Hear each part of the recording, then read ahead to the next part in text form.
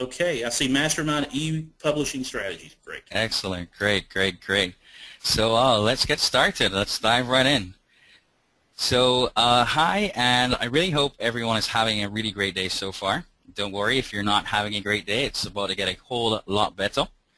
So let me say thanks for attending tonight's Mastermind webinar. We're going to be serving up some really great content that will actually help you to grow your publishing revenue exponentially starting right now and setting you up for success in 2014 and beyond.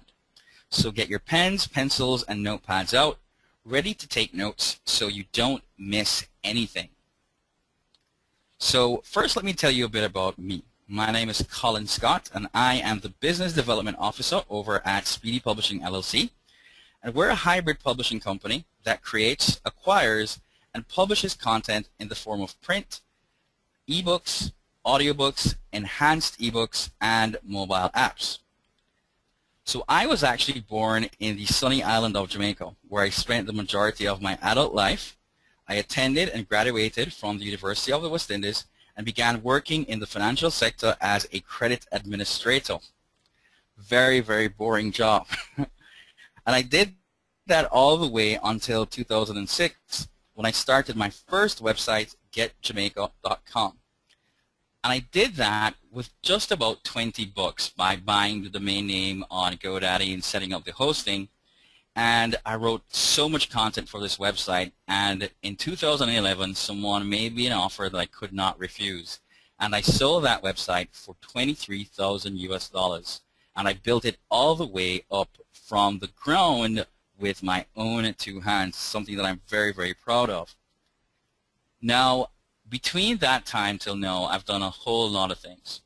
I've made money with AdSense. I've made money with affiliate marketing. I've flipped a whole bunch of websites like GetJamaica.com. I've made money in Forex trading. I've made money on eBay. And I've made money with Kindle publishing. And over that period of time, I've made just about $1 million in terms of revenue online. And it's been pretty good over that particular time period. In fact, my first book was actually published all the way back in 2008. And the name of that book is Jamaican Cooking Made Easy. And it still ranks in the top 10 for the search term Jamaican Cookbook on Amazon.com. But that was all before I discovered self-publishing. And now in just 30 days, and in one of my CreateSpace accounts, I was able to amass royalties of over $4,300.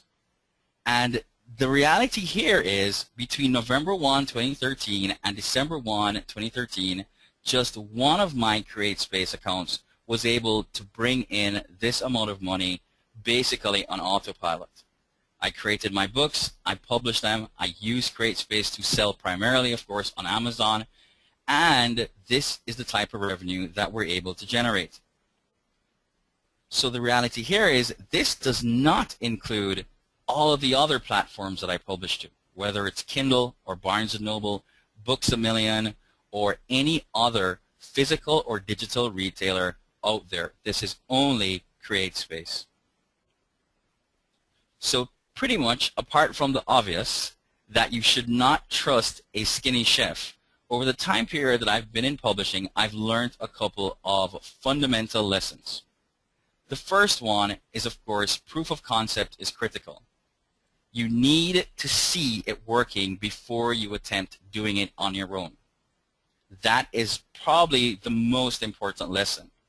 Next, you want to make sure that you innovate and don't imitate.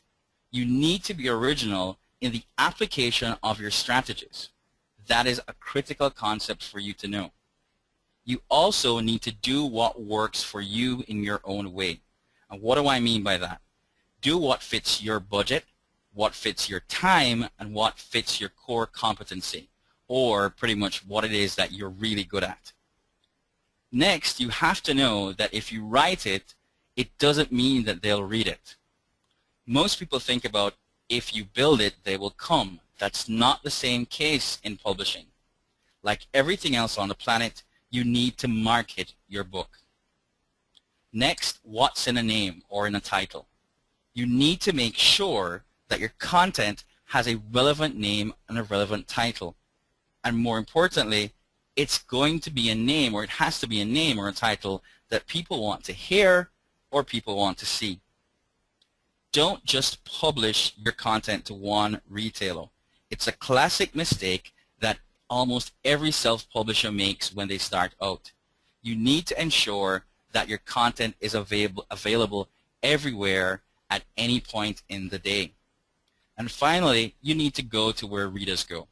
You need to make sure that you're placing your content in front of the people that want your content, in front of the people that want to consume the type of content that you are actually creating.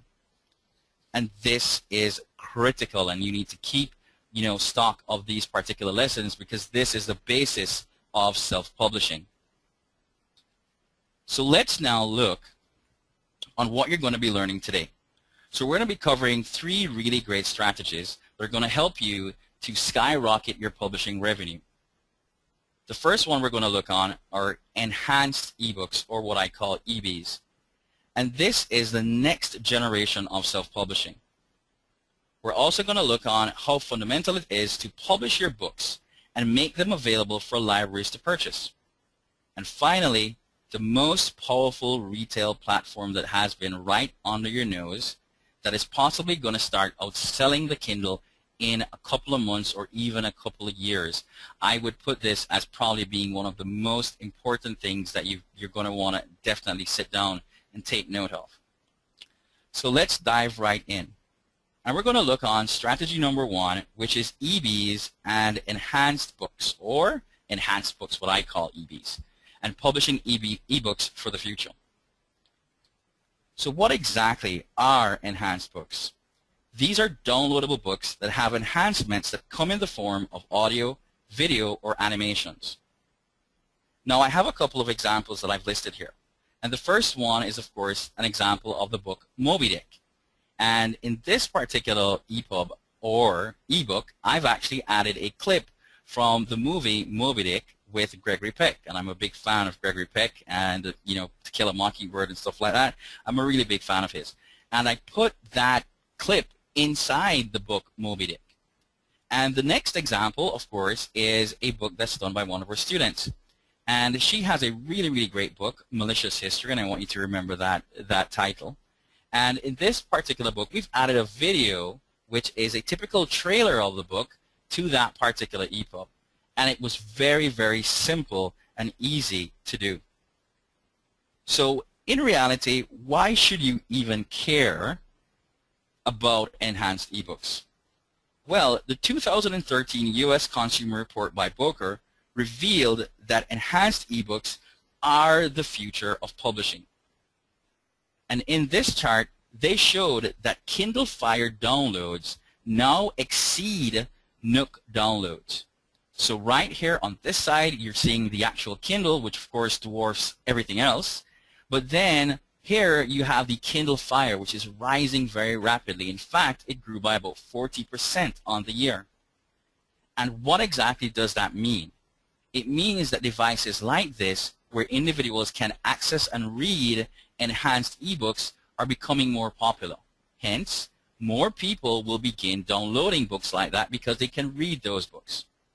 And so with more devices that exist that can read ebooks, and more retailers that are selling enhanced ebooks, and more devices that are reading overall enhancements, period, it's going to create a much better experience for that particular reader. And one thing that you want to definitely take note of is that ordinary PDFs and ordinary books will eventually become outdated. In the past, when individuals used to write on scrolls, and we're talking about way back in pre-BC times, an individual would scribble on a scroll, and he scribbled on a scroll and he had a billion scrolls. And then when someone invented the book, no more scrolls. So the individuals who had all their content in scrolls had to then try and transfer all that content into a book. And those were handwritten books. And then when the handwritten book went out with the printer, then all those people who had their books, which were handwritten, those disappeared into oblivion. And now we have the changing of the guard into what are known as digital books. Now, we don't anticipate that physical books will ever go away, but we do think that you'll have more people taking advantage of getting the content here and now. So we know that ordinary ebooks will eventually become outdated, and that's something that you want to make sure that you're on the cusp of, making sure that you have your content prepared and ready to go into that particular era. And more importantly, you have the transition from your books into what are known as apps. And apps are quickly becoming the easiest thing for people to get a hold of on their mobile devices. And when your book is an enhanced ebook, it can easily go into transition into an app. So let's quickly jump into how exactly you're going to actually create your enhanced ebook. So there are a couple of steps that you need to follow. The first step is that you need to ensure that your book is placed into an EPUB 3 format. This is a format that your mobile device, whether it's a tablet or a single standalone e-reader, can read and access the content and the data. And it's pretty much just a zip file, which I'm going to show you right now, with web pages that are stored inside that particular zip file. So we're going to dissect an EPUB 3. Next, you're going to look on to, you're going to find the source or source your existing video. And that's a very, very easy thing to do. Most people are typically unaware that you have things such as stock videos that you can utilize. Once you've got your stock videos, you want to convert that video into something known as an MV4, or what is known as an Apple TV file. And once you've done that, you now have your book ready to become an enhanced EPUB. Your next step is that you're going to create the code in order to add to that particular book. You're going to edit your EPUB 3 to become a zip file, add the code to the pages, revert that zip file to an EPUB, and then you're going to test that particular EPUB. So if it's kind of confusing, let's dive right in to kind of see exactly how this is going to work.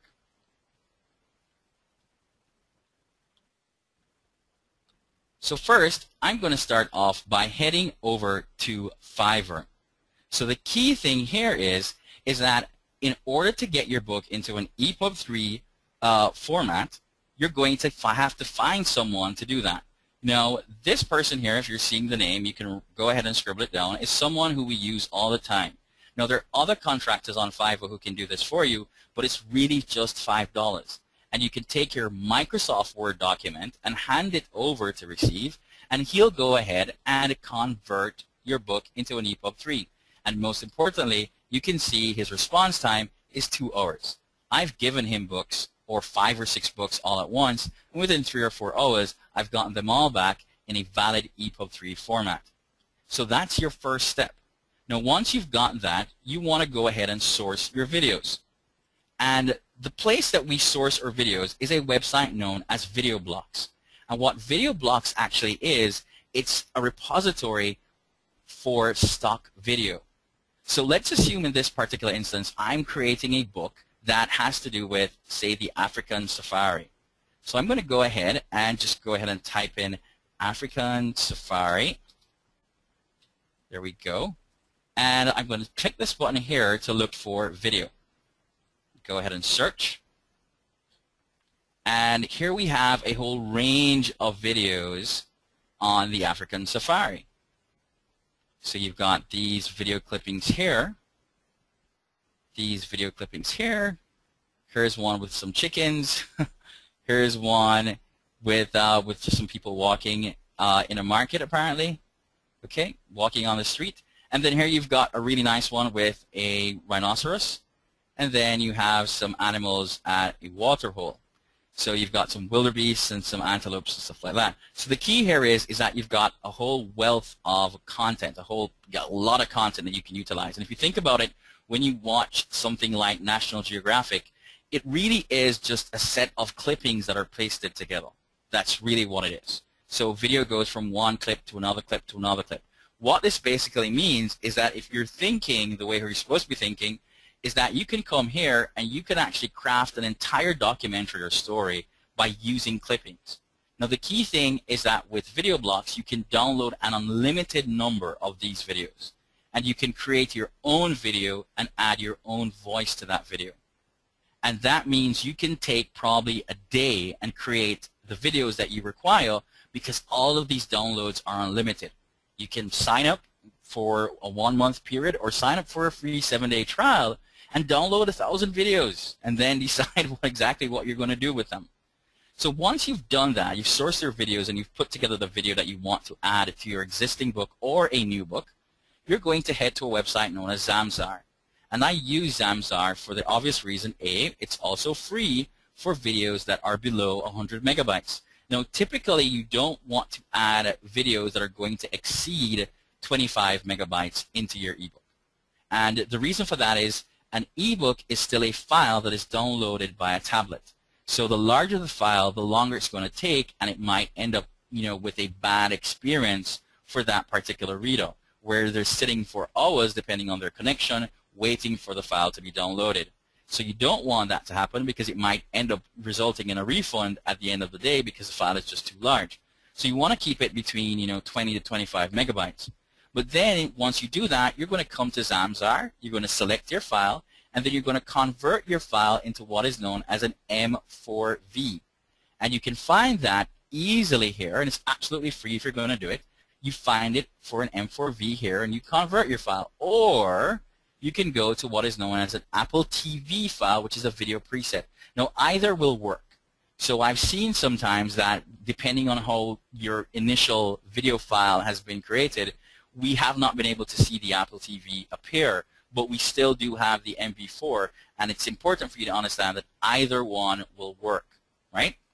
So once you've done that, you now have your EPUB 3, you now have your video which you're ready to put into your book, and so the process begins. So the first thing that you want to do is that you want to get your EPUB 3, and in this particular example, I'm using an EPUB which is this very same Moby Dick. So first thing I'm going to do is that I'm going to rename this file. So I'm going to go ahead and click on F2, and then I'm going to name this EPUB into ZIP. And remember I said that an EPUB is really a zip file of regular HTML files, or pretty much like a website that has been just put together where each web page is actually a chapter in your book. So I'm going to go ahead and convert that, and what I'm going to do is I'm not going to extract it, and it's very important. Never ever extract it. Just double click on that file and you'll get inside that file, and I'm going to go into what is known as the OPS section. And this is the actual book. So each chapter here you can see represents a particular file. So I'm going to choose which chapter I want to place my video in. So in order to do that, I'm going to select this chapter here, and I also need to get what is known as my manifest file. So I'm going to scroll down, and I'm going to look for this file, which is called the OPF file. I'm going to copy these two files, and I'm going to come back out of the zip file, and I'm going to place them out here. So once I've done that, now the process begins to add your existing code. So I'm going to head back over to the code that we use at Speedy Publishing, which we created, that works extremely, extremely well. So the first thing I'm going to do is I'm going to click on where it says steps to follow. And what you're seeing here is the actual code that you need to put into that file in order for it to work.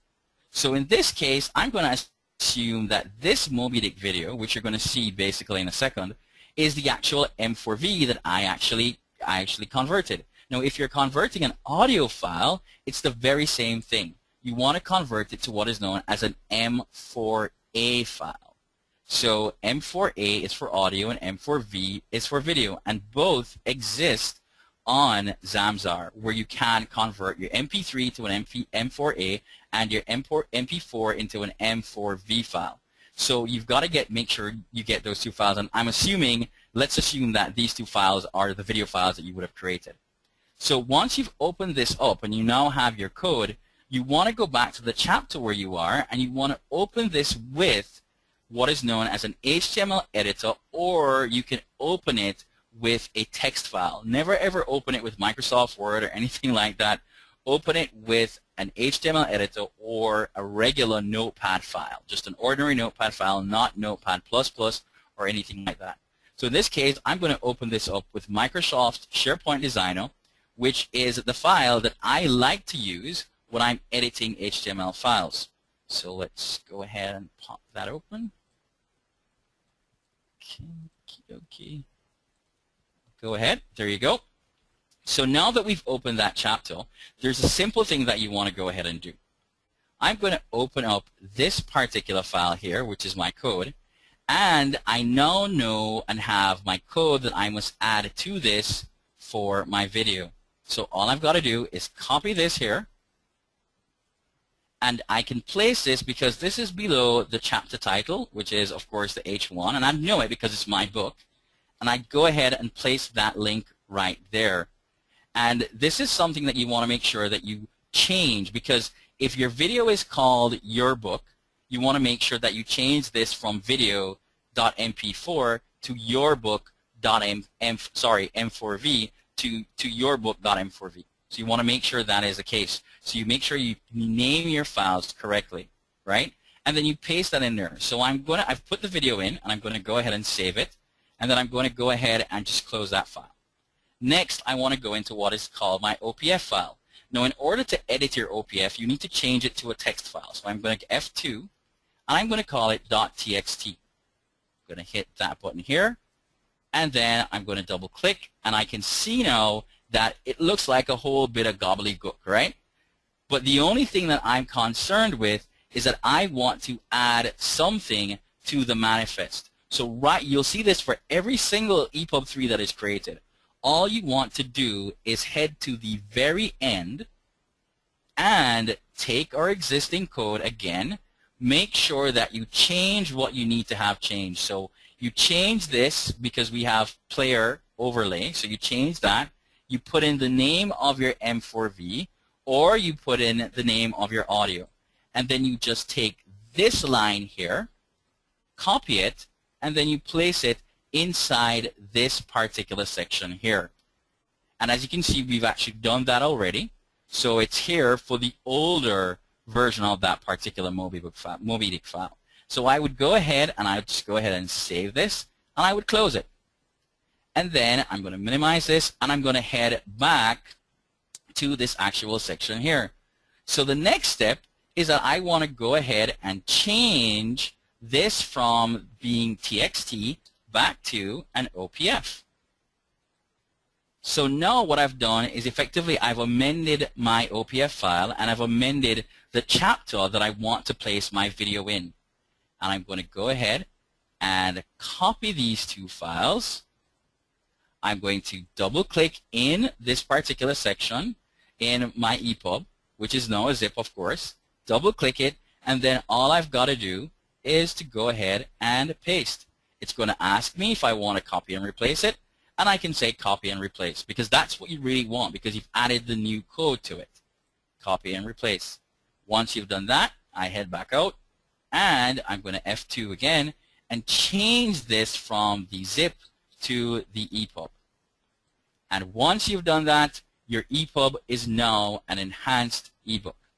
So now, in order to test this to make sure it works, you're going to go to a website called Bookish. And the way how that's actually typed in is booki.sh. And it's absolutely free to become a member of Bookish and get your own library. Now, once you've done that, you want to upload the very same book that you just created. And what I'm going to show you is what we created and uploaded it, and to make sure that your book is actually working as an enhanced EPUB, you're going to follow these simple steps. So I'm going to load my entire library, and here is, of course, Moby Dick. And I'm going to continue reading Moby Dick because I've looked on it before. And we're going to see exactly what's going on in that particular book. So we're reading the ebook or the EPUB online right now. And this is what it would look like if someone is reading it on their mobile device, whether it's a Kindle or the Apple iPad or whatever it is that you're looking on, Google Nexus, whatever it is. This is exactly what it's going to look like. So I'm going to flip to the pages, and as you can see, the video is added, and I can just go ahead and click the button, and you can see Gregory Peck, and the video is live. Very, very simple, very, very easy. So I can also look on that really, really great book from our student, which is Malicious History. So I'm going to go ahead and click on that, and I'm going to head to that video. So I'm going to look, and her video pops up playing the way how it's supposed to play. And I created that in just a few minutes using the exact same method I just showed you, using the code that we have. And a couple of hours later, Malicious History is now live in Amazon as a Kindle edition with audio and video, quickly, easily, and very, very straightforward. It's not a very, very difficult process for you to go through. So you want to ensure that you follow those simple steps, those very, very simple, straightforward steps to get your book to become an enhanced EPUB. Now the code, of course, is kind of a little bit technical, but don't really worry about that because we have a really, really great offer for you to get that particular code. It's very, very simple. It takes you a couple of minutes in order to get that done. So what is also very important when you're submitting your enhanced ebooks? You want to note that KDP as a digital platform does not accept enhanced EPUBs, but the reality is that Kindle does. So what KDP has actually said is that they can't tell if a video is duplicate content. They really have to depend on the honesty of publishers to do that, which they're not prepared to do for ordinary individuals who are self-publishing. And so it kind of limits that self-publishing. So I wouldn't accept that. And so I created my own version to be able to upload my own Kindle enhanced books. And that is, of course, through Speedy Publishing. And you're going to be able to get that as well. So we're going to give you a really, really great offer or opportunity to start publishing your enhanced books. Very, very simple, very, very easy, and very, very straightforward. Okay, so Einstein basically says publishing enhanced ebooks means obviously more sales because it's a totally different market. It's not the ordinary ebook market. It also makes your books relevant and useful for the future. And it protects your investment from what is known as technological erosion, which is what we described when you had people moving from a scroll to a book, to a handwritten book, to a print book, and then of course on to the next generation of ordinary ebooks, and now to the future of publishing, which are of course enhanced ebooks. And the reality is you don't want to get technologically eroded, and bottom line, plain Jane, you just want to make more royalties. That's just the reality of the situation. So let's now move on to the next strategy, which is called librarian love. And the key here is that we want to look on why it's so important for self-publishers to make their books available to individuals, to libraries, so that they can actually purchase those books. We're going to do that by looking on a few facts. So fact one, libraries are moving towards ebook models. That is the truth.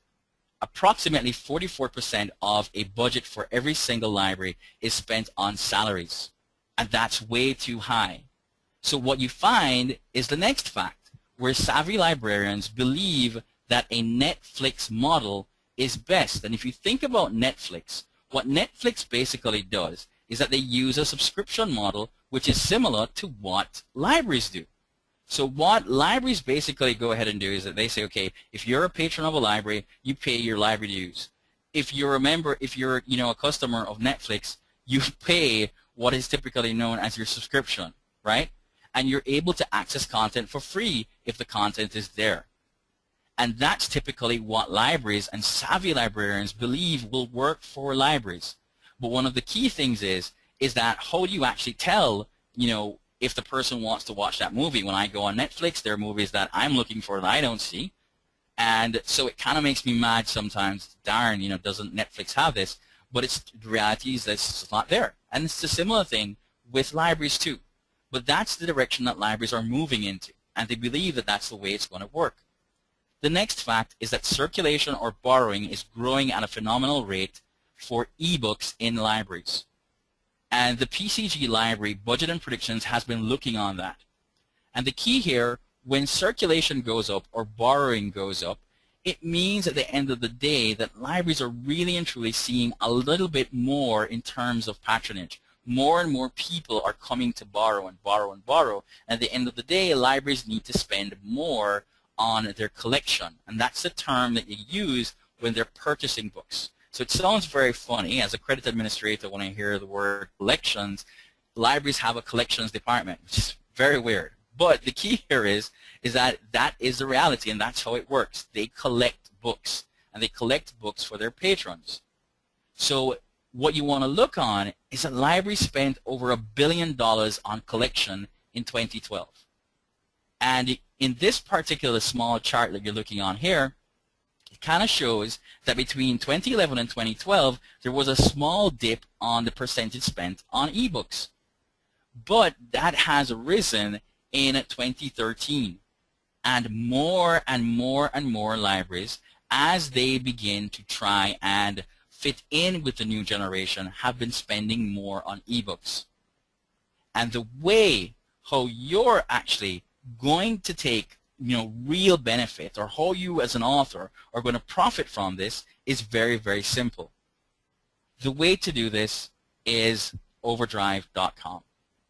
So Overdrive.com is the leading distributor to libraries globally for electronically delivered content from publishing companies. And so Overdrive serves 27,000 schools and public libraries worldwide. The key here is that in those 27,000 schools and public libraries, you have well over 50 to 60 million patrons that are spread across those different libraries and schools. And that's something that you cannot turn a blind eye to, that there is a market, and the gatekeepers for those particular individuals are libraries. And as collection begins to grow, then that's something that you want to actually see. You want to get your books there. So how do you go about doing that? So the first thing is you want to get in the Overdrive library. So do you remember that book, Malicious History, Buyer Student? We're going to look in the Overdrive library to see if we find Malicious History. So I'm going to go ahead and click that link, and there you have it. Malicious History appears in Overdrive. So that's all well and good. So what ends up happening is that Overdrive now takes Malicious History and feeds that to the libraries out there.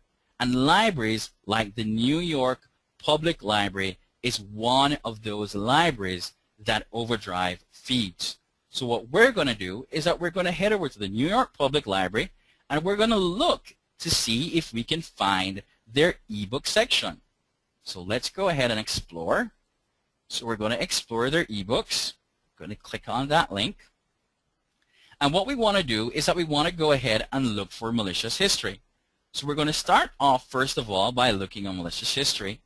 And we're going to look for something known as additional titles. What this basically means is that you can now find all the titles that the New York Public Library has at their disposal. Very, very important to understand that term.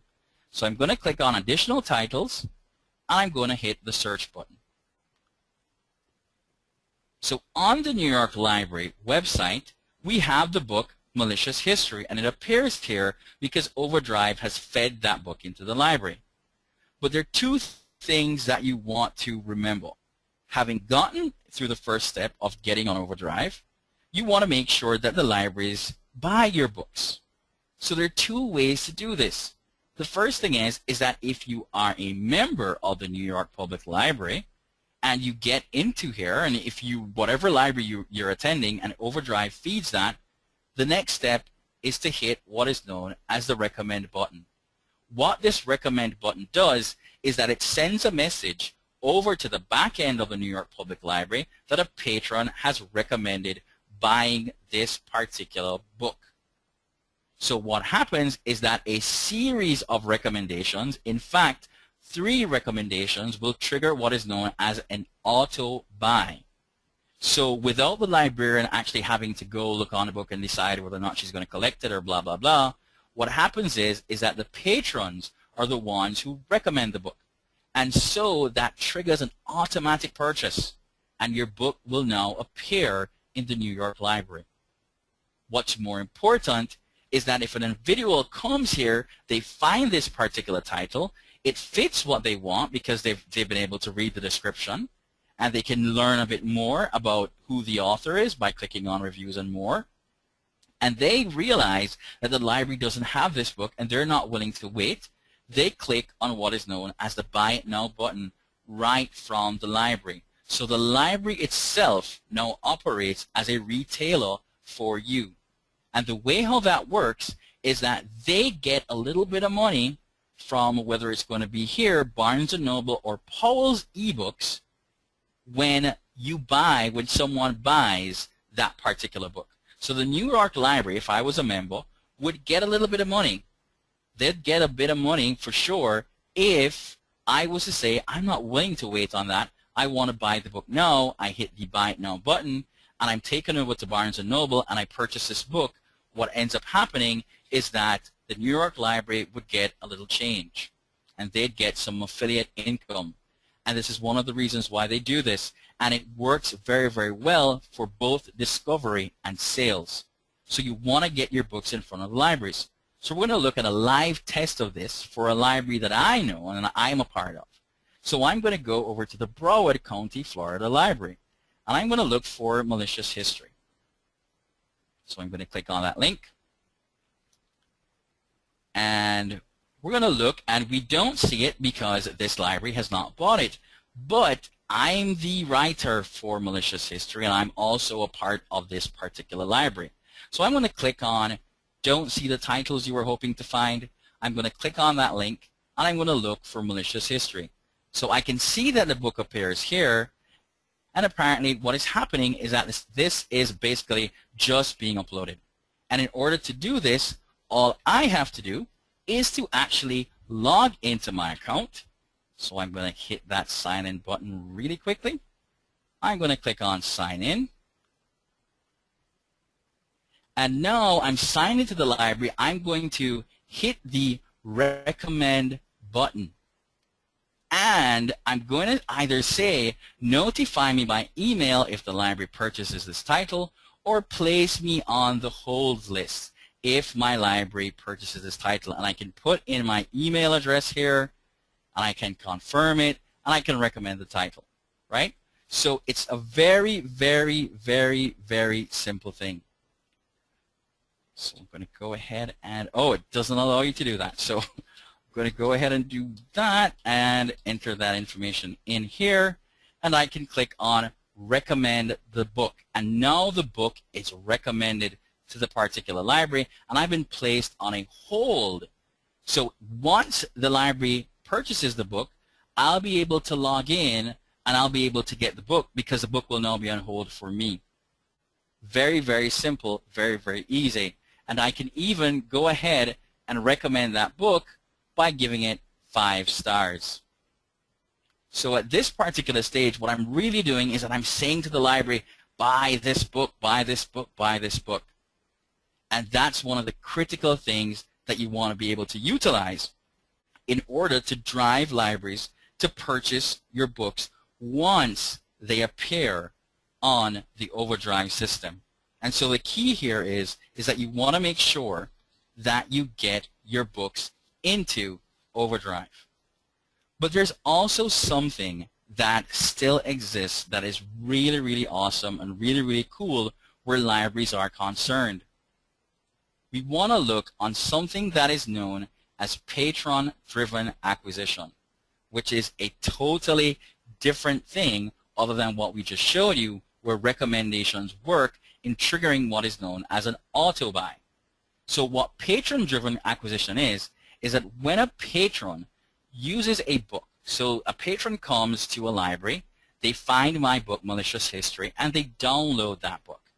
Now, when they're reading that book, if they pass beyond a certain agreed upon threshold, so if they go beyond, let's say, 10% of the book, what will actually happen is that the book will be automatically purchased by that library. What it really does is that it makes sure that a patron wants that content and drives the purchasing policy or procedure of that specific library. So it's really what the patrons want, they will actually get. And so the library is charged, and I, as a self-publisher, ka-ching, get paid. And it's built on what the patron actually wants. And the patron never knows that the book was not a part of the library collection. So at that time, in discovering and learning about this, I wanted to make sure months ago that Overdrive, the source that I utilized to, of course, push our books, had this feature available. So I wrote to them, and they wrote back, and this is what they basically said. Hi, Colin. Overdrive does offer a PDA option to our library partners under what is known as the Win or Want It Now catalog feature, which supports exposing the full catalog of our publishing partners to users browsing that specific library catalog. So what that meant was that if I'm browsing, I can actually go ahead and read the book. And if I clicked on that book, downloaded it, and read more than 5 or 6 pages, it would trigger an automatic purchase. So what was clear to me here was that obviously people could game the system and just keep on, telling people to go there and, of course, purchase, purchase, purchase, or read, read, read, read, and it would trigger an automatic purchase. But there's a much easier way to do that. What you want to do is to follow those listings that I told you. Innovate. Make sure your content has the right type of title. Make sure it's something that people want to learn about. Make sure it's a keyword-rich term that people would be actively searching for. Very, very important. And if you get into that library catalog, an individual now knows that their library is a search tool, just like anywhere else, they're going to head there. And what's going to end up happening is that they are going to force the library to actually purchase your book because they want to read your content for free. And hence, you can see just how powerful just getting into a library is, and why it's important for every single self-publisher to make that particular step. So Einstein says, get your books into libraries so you get discovered. Get your books into libraries so you obviously will get more sales. And get books into libraries so you can drive your own sales.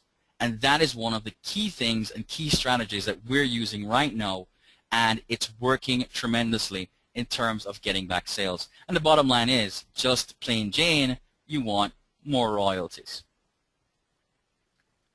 So I wanted to go ahead and double check with you if we're doing pretty okay here, if everything is awesome, and if you kind of see what we're doing. So we're looking on enhanced ebooks and the importance of you even taking an existing book and pushing that book into an enhanced version and placing that book on Kindle with audio and video and making sure that book goes live in literally hours. When we push our books, it comes out in less than 24 hours. Typically, we've done that before, and we've seen our book go live in Kindle audio and video in just about 3 hours.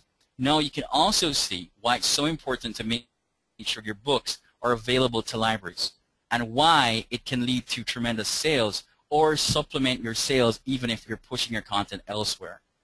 So I wanted to make sure that everyone was following, if it's okay, if they are, if you are actually seeing how powerful this is. And if you are, don't worry, because there is more to come.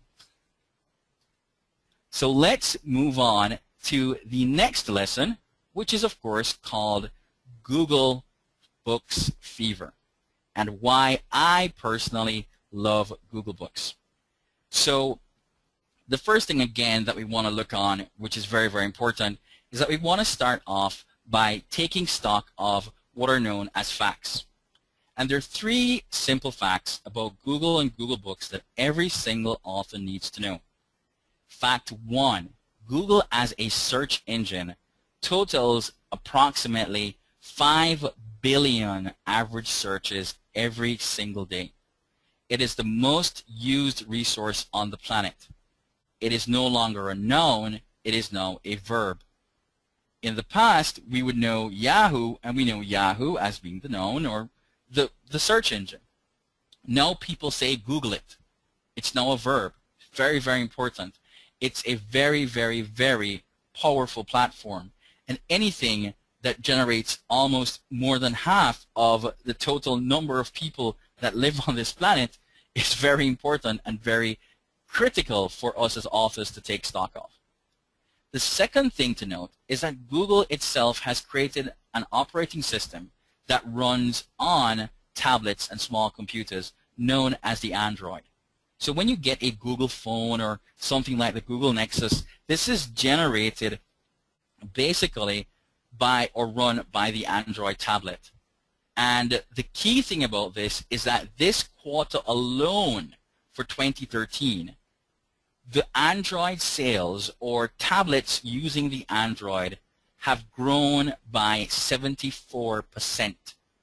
They have dwarfed Apple with its iOS at 14.4% in growth, the Windows Phone at only 2% in growth, and the BlackBerry phone, which is typically, if not all but dead, has seen literally no growth. So Android has literally taken the storm by market. That's the second fact that as an author you need to take note of. The third fact is that Google has gotten extremely aggressive with its sales of Google eBooks. If you were online and happened to visit Google or Google Play, you would have seen that Google knocked off up to 75% for specific titles in the Google Play Store. This is massive because they saw a lot of sales that were coming from Android devices and even on the web through the Google Play Store. And so they began to put out a very aggressive move in terms of dealing or selling those particular books that they are actually putting out there for publishers and self-publishers like me. And this is very, very important. So why do we really and truly need to take stock of this? The first thing is that in order for any business to work, there are two things that are critical that you must know. A is the competition in the market, and B, the actual market size. So Google has both and more. So with low competition in Google Books or the Google Play Store and a growing market as evidenced by what's happening with the growth of the Android OS, you stand a perfect opportunity of making a literal killing in the Google Play Store with your ebooks. What's even more important is that Google Play has access to global markets. So let's head over to the Google Play Store and let's see exactly what I'm talking about. So we're over here at Google Play, and what we're going to do is we're going to search for a term that is typically a good term, one of the terms that we've added to our niche reports, what we deliver in Speedy Publishing, which is a really good term, what we like, which is called clean eating. So I'm going to search for the term clean eating. And what makes me feel so proud is that immediately out of apps, movies, the newsstand, and devices, the first thing that comes up is books. And in this listing of books, this is one of our books that appears for clean eating. Here is another book that also appears for clean eating. And we do this easily, simple, straightforward. If you're at home, wherever you are in the world, go ahead and head to the Google Play Store, test it yourself. Anywhere you are in the world, it will give you the same exact results. We didn't have to do any SEO. We didn't have to do anything out of the ordinary. We made sure that our titles or books had a title that people were searching for. How about another great title like Adrenal Fatigue? Now, in cases, you'll find that apps kind of take precedence over these particular books. And this is typically the case with Adrenal Fatigue, where the apps now take precedence. However, if you look on the book section and someone is looking for information to read about Adrenal Fatigue, here is a Speedy Publishing book, here's another Speedy Publishing book, and here is another Speedy Publishing book. So what if we were to look on, let's say, a term that I consider probably very, very, very, very technical, very, very, very, very popular. how about barbecue recipes? And if we all like barbecue recipes, you'd probably think to yourself, this is dramatically, very, very competitive. If you wanted to rank for that particular keyword term, even on Amazon, there are thousands and gazillions of books, whether it's going to be physical or ebook in Kindle format or anything like that. That is basically what happens. It's very, very, very, very difficult for you to rank for that. But is that the case with the Google Play Store that dominates the Android OS? Let's look for barbecue recipes. So here we go with barbecue recipes. And what's the first thing that I'm seeing here? This is a Speedy Publishing book. This is a Speedy Publishing book. And this is a Speedy Publishing book. You can test this for yourself again anywhere you are in the world. This is literally zero competition in a growing market where you can dominate with the very same niches that you're using to dominate elsewhere. Very important, very easy to do. All you're required to do is to get your books in the Google Play Store.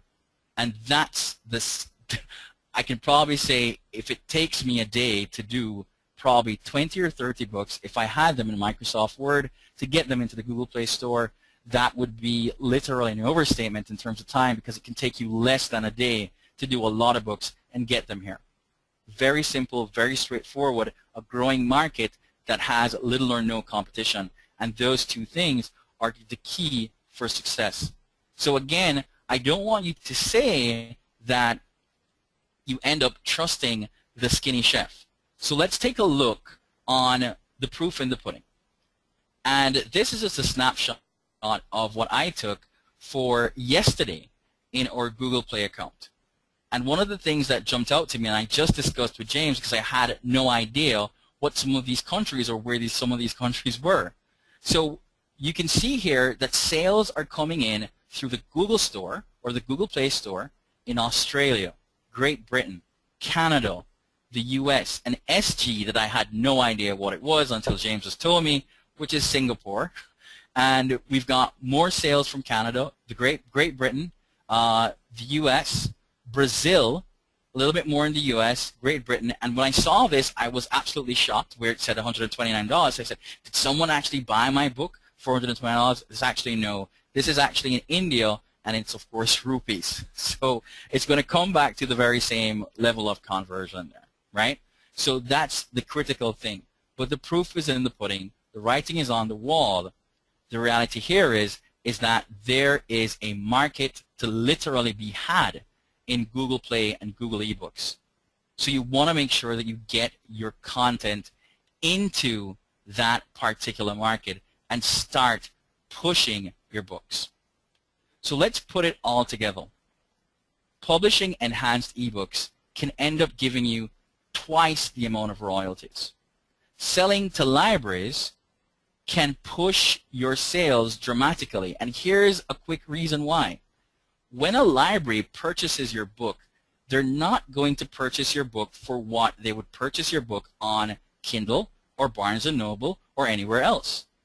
Because libraries purchase your book to lend to others, there is a premium rate charged.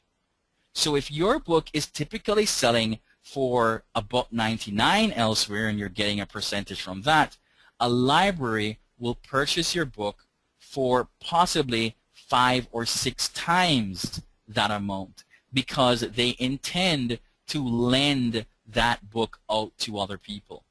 The key thing that you want to remember is that if you can craft your book and, of course, put other books or not directly links but other information about other titles that you have, individuals will discover your book and discover other books that you also have. And, of course, they can either buy those books or they can go ahead and try to borrow that book. And if it's not purchased by the library, the library will end up triggering an automatic sale, and you will be paid the same multiple for that second book. So The profits are endless, literally, with libraries, and we believe that they will eventually move into a Netflix model where they severely reduce that amount of cash that they're spending on salaries and wages and other expenses and start putting the majority of that cash into content acquisition. And when that happens, you want to be poised, you want to be put in a position, you want to be in that position where you can get your content into those libraries, or you're already feeding those libraries with your existing content. And finally, publishing on Google Play. No competition almost whatsoever. You're going to be able to dominate some of the best niches that you can possibly think of and get your content in front of individuals and sell, sell, sell, sell more and more and more. Everyone basically knows that there are really great keywords that are out there that people are searching, and as more and more individuals have access to the Android OS and devices that are run by the Android OS, that they will begin to use the Google Play Store to search for whether it's apps, movies, or other types of content, and which will invariably lead to sales. So it's typically a no-brainer. These are 3 great strategies that you can implement right now with your existing books and get them selling very, very quickly and begin to resuscitate or to really and truly drive additional and supplemental income at the end of the day for your publishing business. So there actually is more. So the reality here is that I wanted to ask you if you think that these strategies are typically easy to implement, because once you've created your book, it's very, very easy to get it distributed. If you realize that this doesn't really take a lot of work to create an enhanced ebook, it can't take you 30 minutes to do that. Once you get the hang of it, it's very, very simple. It's really, if you can copy and paste, that's basically it. And you follow exactly, whatever training you have to do this, you can get your enhanced ebooks or even your existing ebooks out into the Kindle audio and video store, and more importantly, you can get it into the Apple iBookstore. And that's literally, another location that we don't have enough time to kind of go into that, but that's another really great place for you to begin to publish your content to, based on what Apple has been doing. But if you're seeing this, you would know that, of course, with just a few simple steps, you can increase your revenue. So I'd like to make you a very, very exclusive and special offer. And I wanted to ask your permission to go ahead and do that. If you could just type yes in the chat box, excellent, excellent, awesome. Okay, great.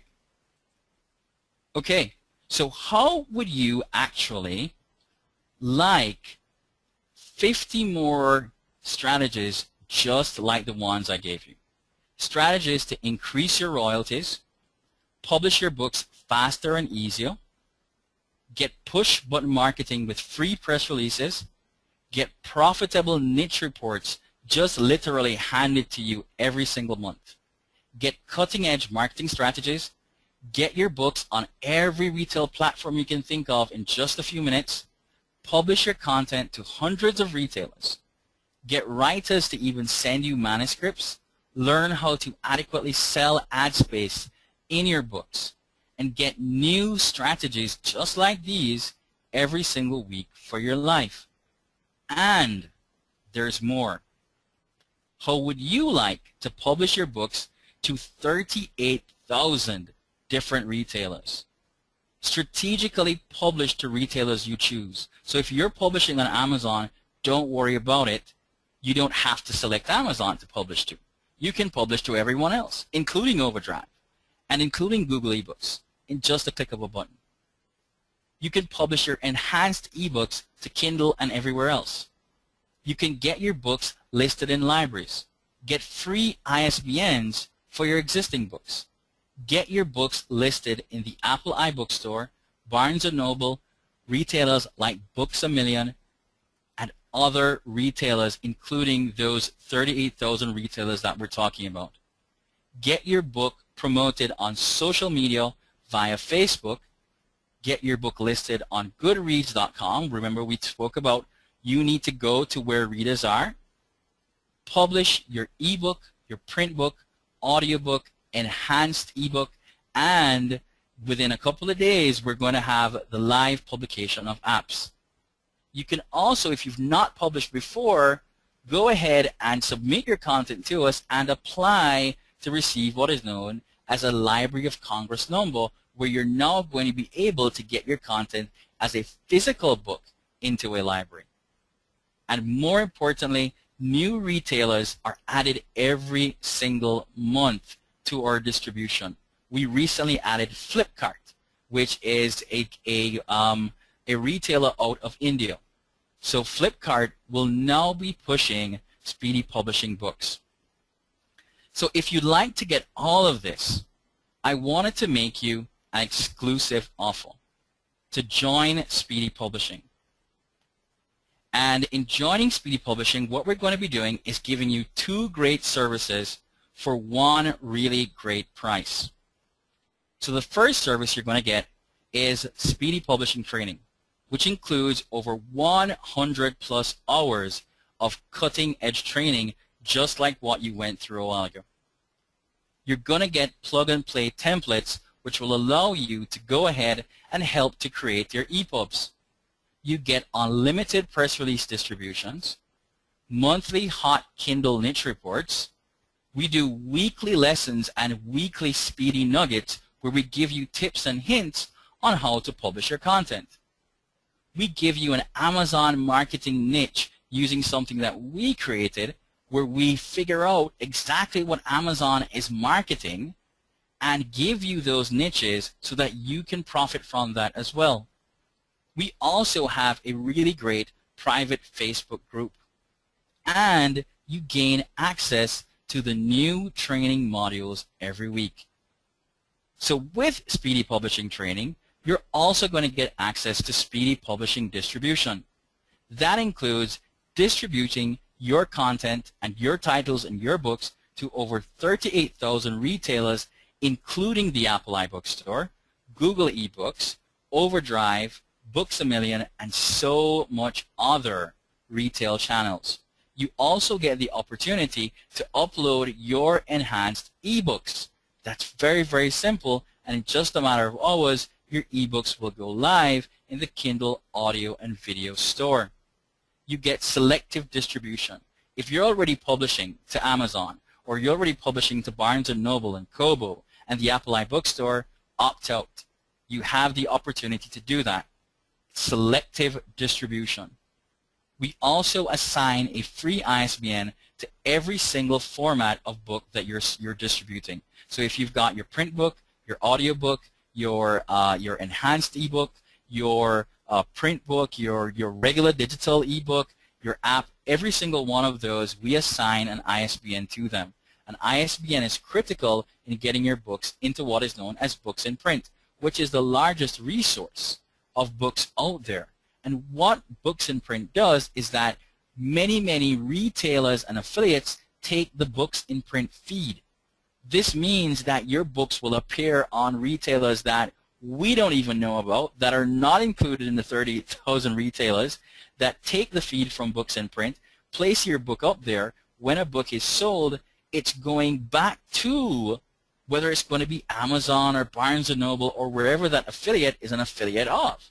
So if that person is taking that exact feed, they're marketing your book for you, and that's the power of Books in Print. Of course, you can get your Library of Congress number, but of course there are stipulations. Your book has to have a specific number of pages, and we assess your book before we go ahead and make that application for a Library of Congress number for you.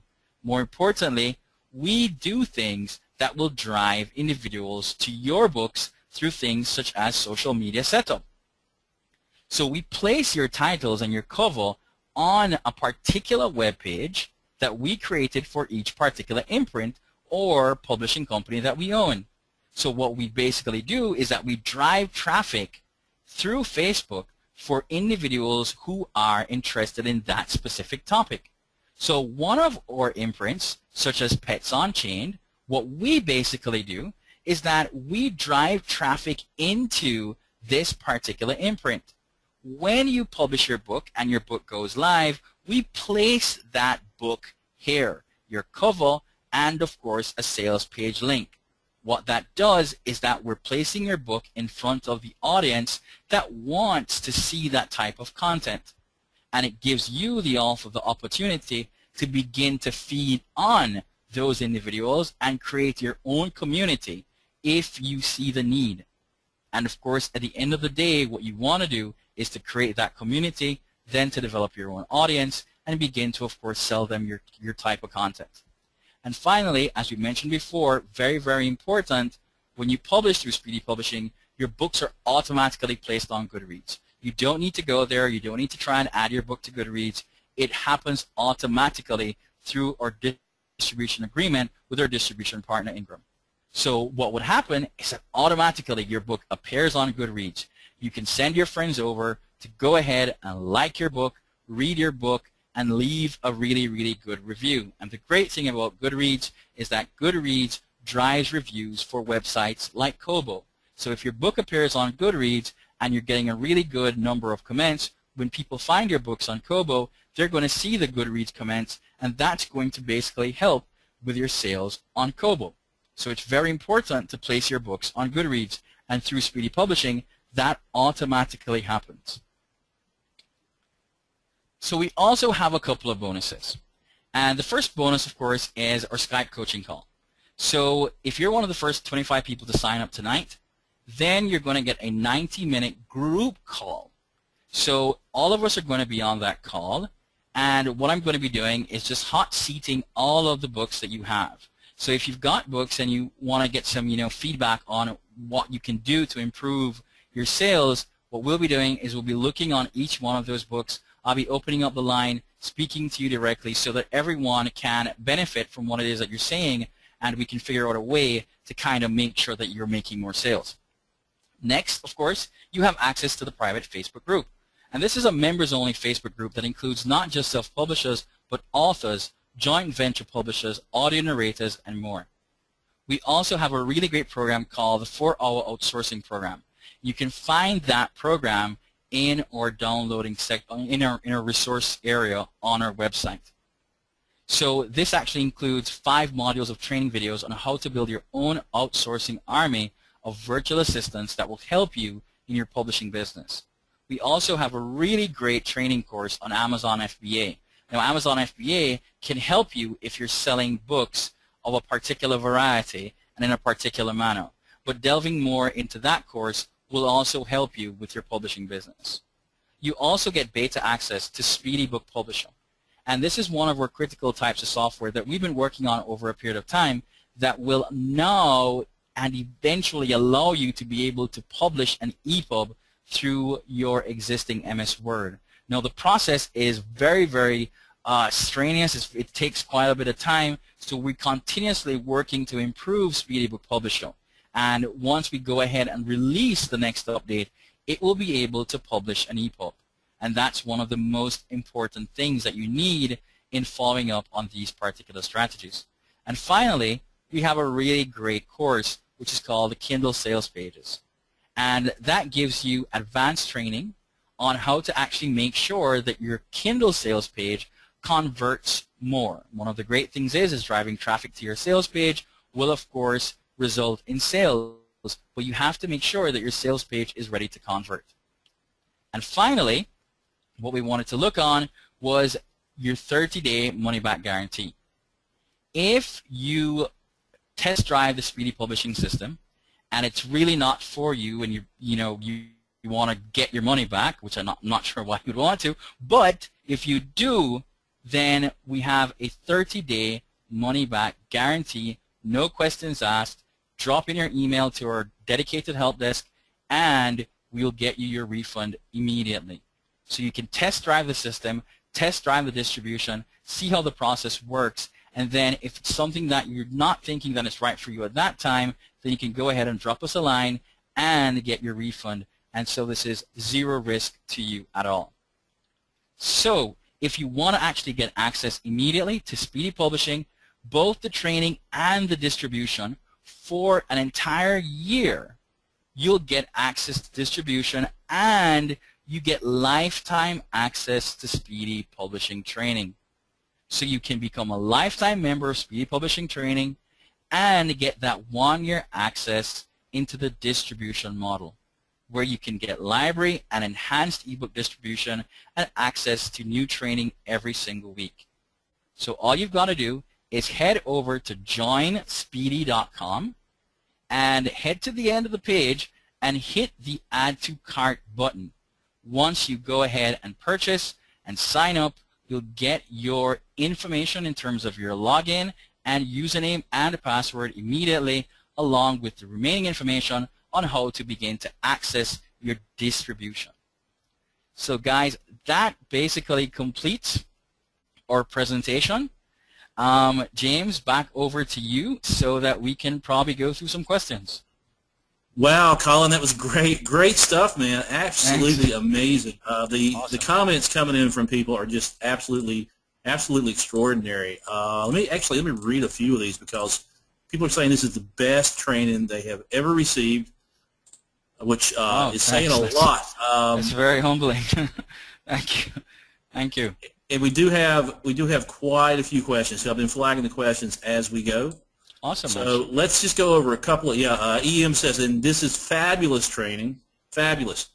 Let's go over a couple of the commonly asked questions here, and that is, number one, people are a little bit confused. Some people are confused about the lifetime access and the $197 per year. So let's explain what that means. Okay. Go ahead, James. Yeah, lifetime access means that, from what I understand, and Colin, correct me if I'm wrong, but lifetime access is for the Speedy Publishing Training. Exactly. You get lifetime access to the training with all the updates. You send out updates every single week, right? Every single week. I know, because I get my Speedy Nuggets every single week. I love it. Colin has this newsletter that comes out every week. This is one of the things I absolutely love. It's called Speedy Nuggets. And Speedy Nuggets is just all the things that he's added to the site in the past week. And it's just, it's like a one-page, very quick read with fabulous information. So look forward to getting that every single week. So if you purchase tonight, then you get the training for life. And the 1-year thing is for the distribution service. Exactly. So Colin has a relationship. How many different media do you publish on? What we basically do is that we try to, help our authors. We publish on, print, ebook, regular print books, regular digital ebooks. We also publish apps. We also publish enhanced ebooks, of course, large print. We're basically just getting into what is known as refreshable braille on a serious scale.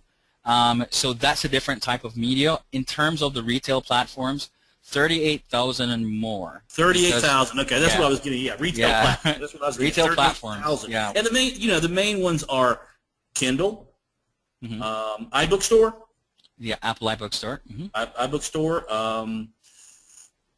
Barnes and Noble, Kobo. They're a whole range of them, James. And the key thing here is that I think what happens is that a lot of individuals get stuck on KDP Select because they say, okay, well, people can borrow my books. That is very true. But the reality here is that if your books appear on over, let's say, even 500 different retailers, let's just leave out the remaining 37,500. What do you think the likelihood is going to be if your books, are going to sell more than what they're borrowed on Amazon? Very, very great. What would happen if your books... Absolutely. Yeah. And here's another commonly asked question is, how much commission does Speedy Publishing take when a book sells? 15%. Okay, that's 15%. That's very the lowest one in the market. The additional distribution that you will get from publishing through Colin's company will more than make up for that 15%. And let me tell you, I've got another customer of mine who has a publishing company, and they give the authors 20%, and they keep 80%. That's right. Okay. They get. Let me say it again. Other companies are keeping 80%. Colin is only taking 15%, not 50, 15. So it's a huge, huge advantage. And like I said, just the added distribution to all these different channels will more than make up for that. Now, here is the big thing that I think people are really interested in, Colin, or at least some people are really interested in. People who cannot publish to Kindle now because, for whatever reason, their accounts have been banned or blocked or banished. They can publish through you, correct? Yep. Yes, they can. All right, so that is the solution for people who no longer have a Kindle account. You publish through Colin. Now, of course, Colin is not going to allow you to do anything that's going to piss off the Kindle gods, so to speak. Right, Colin? Right. I mean, well, it's something that's clear, James, because you don't want to.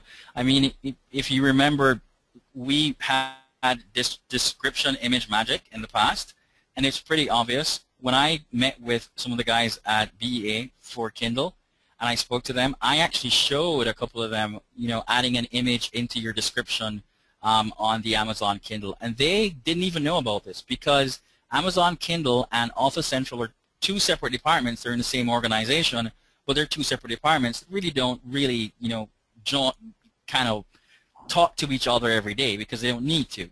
The reality here is that people started putting in videos, which was bad and not so bad at the time, but then people started putting in email capture forms. And if you think about it, if you're Jeff Bezos and you're the owner of Amazon and you're spending up to $8 million every month on AdWords, and someone comes and puts, an email capture form on your website, you would freak out. So they made it extremely bad for everyone by doing that till Amazon had to say, okay, well, we're going to just kill everything that you have and block everything coming in from Author Central. But it would have worked and it would have remained. And in fact, even some of our own books still have that up. I think what they really wanted to do was to get rid of those guys who were doing that. And it's just pretty obvious. Don't do anything untoward, right? Think of Amazon as your friend and work with them to sell more of your content. If you try and do anything untoward, they have millions and millions of people who they work with and sell to. You're just one individual. So it profits you none to kind of do something that is not sustainable for you, that's only going to lead to a couple of leads, and then what happens? Your account is shut down and you're banished from Kindle. But if you have been and something went wrong and you weren't even able to speak with the Kindle gods, I mean, go ahead, bring your content to us. We can get you back on the Kindle and your content back on the Kindle, and of course add that different element of marketing to it as well and getting your content to other platforms at the same time. And you still have the option of selective distribution as well. You can choose where you want to put your books to. So, all right, excellent. And I've already got several people that said that they joined tonight, so congratulations on that. And let us know in the chat here, because we do have one bonus that's only available to the first 25 people. And that is, Colin, will you go over that bonus again, the one that's only available to the first 25? Okay, so basically what we're going to do is that we're going to go through a hot seat.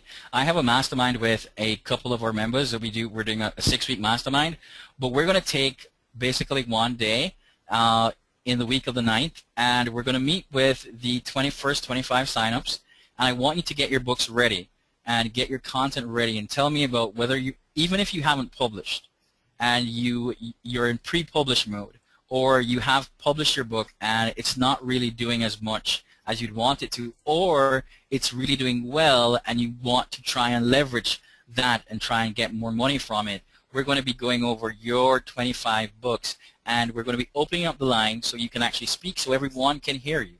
And when you go ahead and do that, it helps, because every single one of those webinars we've had, the last one we did almost went to like 3 hours. And the thing is that you want to give everyone the opportunity to kind of clear the air out and tell us exactly what their plans are and how they would want to, move their books forward, and we advise them. And even other people who have been on the call have been able to chime in and say, hey, like Beth, you can do this. Did you know we're looking on your books? So it's kind of like a really, really good forum of individuals who are self-publishers who sit in and chime in on how to kind of put some more oomph behind your book. So that's for the first 25 people. We can't really do it with more than 25 people, and we normally go to probably almost sometimes 3 hours, 4 hours on that particular call.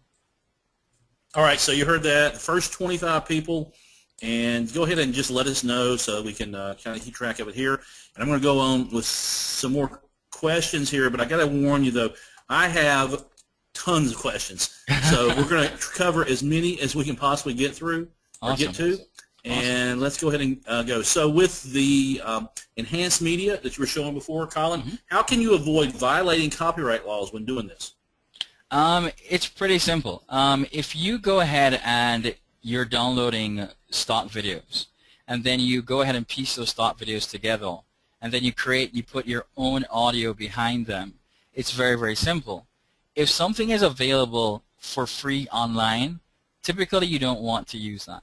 It just leads to a bad experience, right? If you think about yourself as a retailer, if someone purchases a book from you and it has a video in there with content and they easily find that content online, that person who bought it doesn't know who you, the author, are. They have no idea. They just know your name. It could even be a pen name. They're going to be peeved at the retailer, and then they're going to leave that retailer and not come back because that retailer sold them, freely available content on the web. So the key here is that in order for you to kind of avoid things like that will put you in hot water with that retailer, and more importantly, someone might come and say, you've got content that belongs to me. Source your own content. Get individuals to create the content for you, or use places. You've got also Pond, and use places like what we're talking about. Let me give you the name quickly. It's just eluded me. Video blocks. And you can use video blocks. You can download a series of those videos and piece them together, creating your own work. And that's not something that's very difficult. One of the things that we look on Mastermind is that when you're creating a book like this, we talked about books, which are video books, and we've been doing this for quite some time, James. And what we do is that we just compile these videos.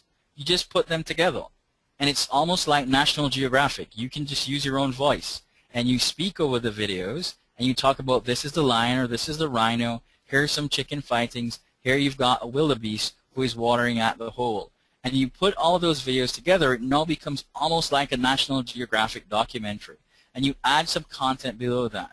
So you put a video out there, you speak about the video, you put some information about the wildebeest, you put some information about the lion. You can put 20, 30, 40, 50 different animals of Africa or animals of the Serengeti or wherever.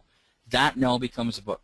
Travel-wise, you can find different videos on different locations, and you can use those locations, and then you can speak over those videos and put your book together.